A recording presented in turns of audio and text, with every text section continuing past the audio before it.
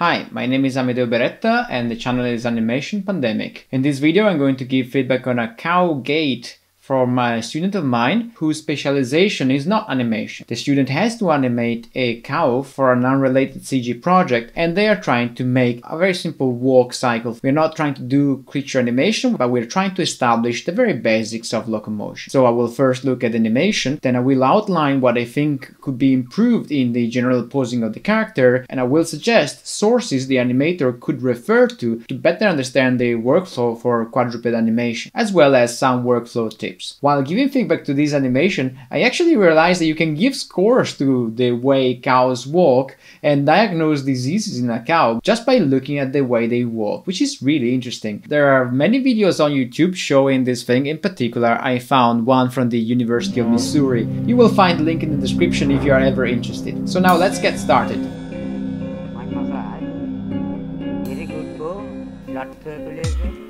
Hi Pierpaolo, thank you for sending the animation over. The first piece of advice in here is to send out animations without the controls visible in the viewport. And I mean, it doesn't make much difference to me, of course, because I'm used to read animation on a daily basis. But imagine you're sending this thing to a director who doesn't know about animation, or to a client who doesn't know about animation. And you might end up receiving notes on the controls, or even you might end up having people distracted by the controls and not being able to read your animation because of the controls. So do not have the controls in the viewport when you do playblasts for animation, because they will be scrutinized. Of course, that changes things if the review is of technical nature. So if you need to show us the behavior of a given control, then of course you need to include the control in the viewport. But I don't think this is the case. Having said that, let's go down into the animation thing. The strange thing about this animation is that the front leg seems to be running almost, and the hind leg seems to be walking. How do I know that?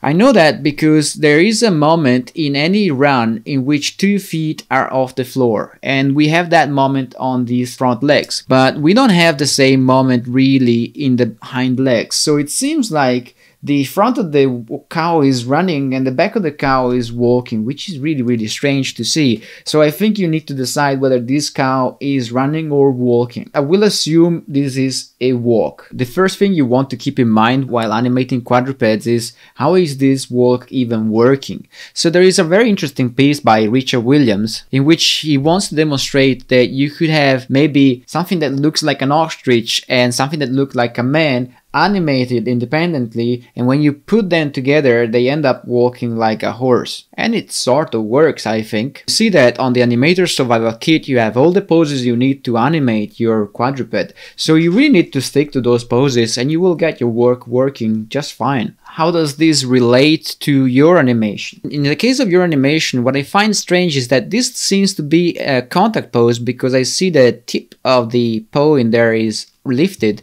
So I would imagine that the paw was a bit higher. Let me actually draw with a pen there. There you go. Something like this, I would imagine. And then the next pose, I would imagine it to be a flat pose on the floor, not with the tip raised there. So that's the first thing that is a bit strange to me. It's a bit strange that the leg is left behind, this one in here. When it moves forward, it goes lower down here and then lifts up and then lands again. So that's the loop it does, which is really strange. I would need to see some cows walking to understand if that's even possible, but it looks strange to look at it. It looks a bit strange. So I would rather have the leg move it forward, maybe bend in here, something like this. I think that would be the pose you would have as you lift off the floor, right? I would imagine that anyway. I wouldn't lift the leg that much. I would keep it a bit lower there and with the hoof a bit to the back still, and then I would go to the landing point.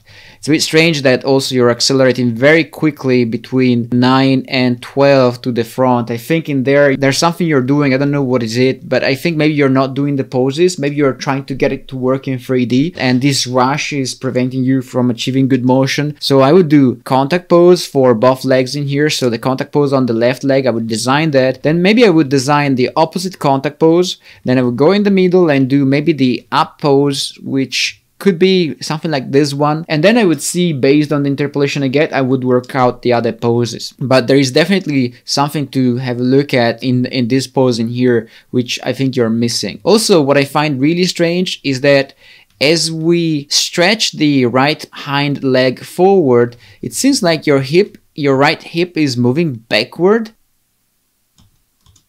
It feels like as the left leg lunges forward towards the contact, it feels that like the right hip is moving forward.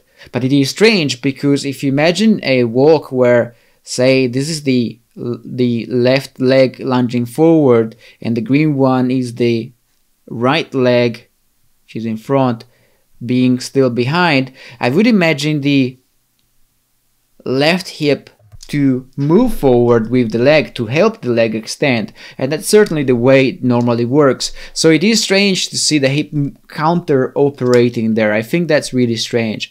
Also, another thing that you need to imagine is that the legs are going to prevent the hip from falling down to the floor. So I would imagine that on this pose, which is sort of the up pose, I would imagine the hip of the cow would move a bit higher as the left leg, which right now is at the back of the frame, is pushing it up. So I think in here you're missing up and downs. You are a bit confused about the arcs of the hooves there. So I think you just need to have a look at the poses from Richard Williams and rework this animation based on the poses, and think in terms of up and downs. Right now I find it's difficult at the beginning to animate a quadruped from scratch and treat it as a quadruped. I find it a lot easier to animate two human beings counter animating there and two different walks, and then see make them work together somehow. I remember the first time I did a quadruped, that's how I did that, and it worked decently. Then a more rational approach would be to animate only the body first, up and down, see how that works, and then animate the feet. That's a layered approach to animation. In here, for the front legs, you really need to decide whether this is a run or a walk. I'm assuming this is a walk, in which case you need a contact pose with one leg and the other one is still at least partially on the floor. Okay, and you would need these clavicles, these shoulder blades, to move backward for the leg who's staying backward, and to move forward for the leg who is pushing forward. They behave like a hip there. I would do the head last, at the very last minute. I mean, if you are struggling to control the basic of the walk for the two sets of legs, I would wait. That's it. So I think you're trying to solve everything together, and I think this is making a lot more difficult for you to do so. I think you should treat this as two independent walks for now, and figure out the key poses there first, and then see how the cow behaves.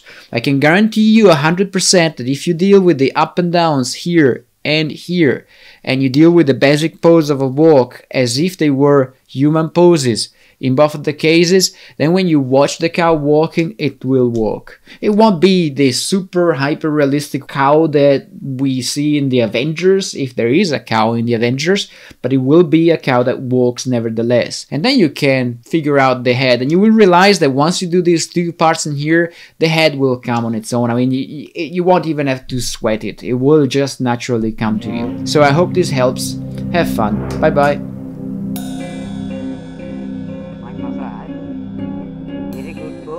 Blood circulation, heart problem, hormone problem.